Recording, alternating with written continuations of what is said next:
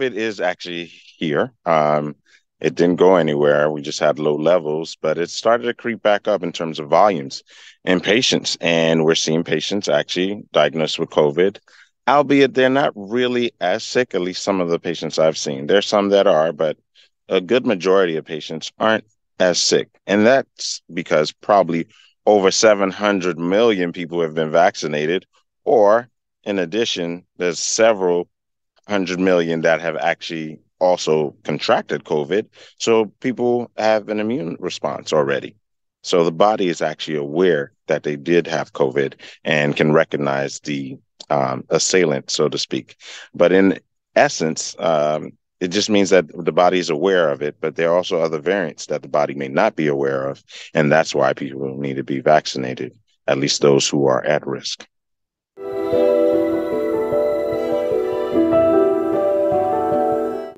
Definitely those who are high risk should be getting it. And who's high risk? I mean, those pregnant women. We have several data sources and points and publications now that have shown that the COVID vaccine was helpful for pregnant women to protect them and their unborn child. So there's data on that. It's definitely irrefutable. There's also those who are elderly, 65 and over, definitely. Those who have underlying medical conditions, obesity, diabetes, heart disease, those who have neurologic problems, renal problems, kidney problems, those would fall into high risk. And those who are immunocompromised, if your immune system is not right, you probably want to get vaccinated. But at the end of the day, for COVID, you need to talk with your doctor, your primary care provider, to guide you. You make your own choice. There's some people who feel that they are doing well. They are not at high risk and have been exposed to COVID or may have had previous series, the primary series of COVID vaccine, and don't feel they need to get that second vaccine. I'll let them make that choice with them and their doctor. But there are definitely folks who I would definitely bang the table on and say that are high risk, and those are the ones I mentioned before that need to definitely protect themselves and be protected.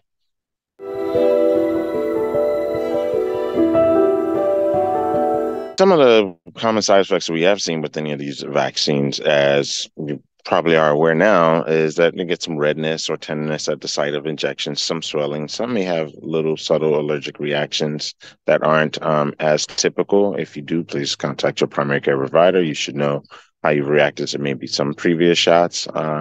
But for the most part, they are benign. They're safer than you getting COVID, or SARS-CoV-2, the virus, and then developing COVID. And they're just risks that people have to be aware of, and they can then make their own decisions. But for the most part, it is safe, and then safer than having the disease itself, as opposed to developing SARS-CoV-2 virus infection and all the complications that go with it. We still have long COVID out there, and several people don't know how their outcome is going to be. I mean, in the medical community, we're trying to figure out different ways to take care of these patients. So a lot to learn, and I would try not to be at risk, or at least reduce your risk.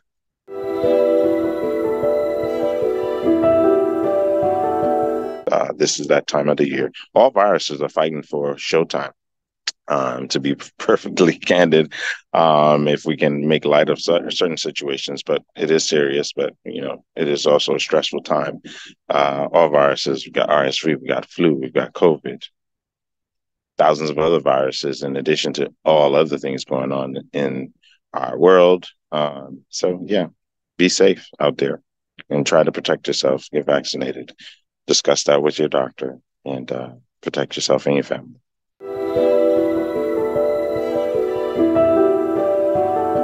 So I would say most importantly, it's important for you to do your strict hand washing, social distancing, masking. We all know this. You should know this playbook by now.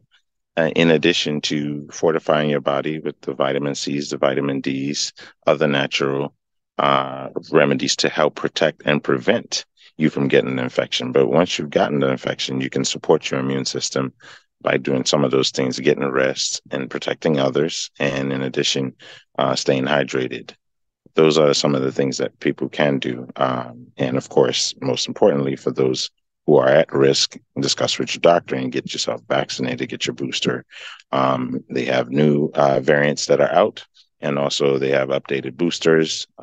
So those would be the things I would say are important.